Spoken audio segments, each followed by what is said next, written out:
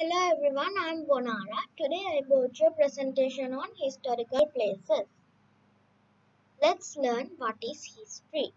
History is the story of our past. It tells us about people who lived before us, how they lived and what they achieved. History tells us their lives were different from ours. Historical places in our country. There are many old buildings and monuments in Sri Lanka. Many of these were built by kings. So in this picture you can see a king. This king is King Dutugamunu. Second Mahabodhi tree. It is more than 2000 years old. It was brought as a sapling to Sri Lanka from India. Ruanvelisaya Stupa. It was also more than 2000 years ago. It was built by the famous king Dutugamunu. It is important to know about our past.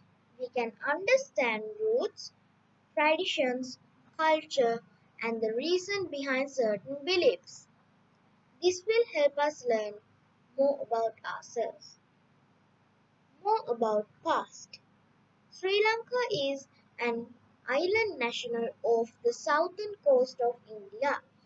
It was once known as the country of Ceylon. Buddhism came to Sri Lanka in the mid-3rd century BC and had a large impact on the culture.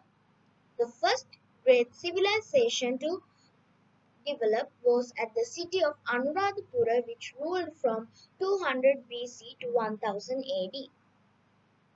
Sri Lanka has had a continuous record on human settlement for more than 2 millennia, and its civilization has been shaped largely by that of the Indian subcontinent. The island's two major ethnic groups, the Sinhalese and the Tamils, and its two dominant religions, Buddhism and Hinduism, made their way to the island from India, and Indian influence pervaded such diverse fields as art, architecture, literature, music, medicine, and astronomy.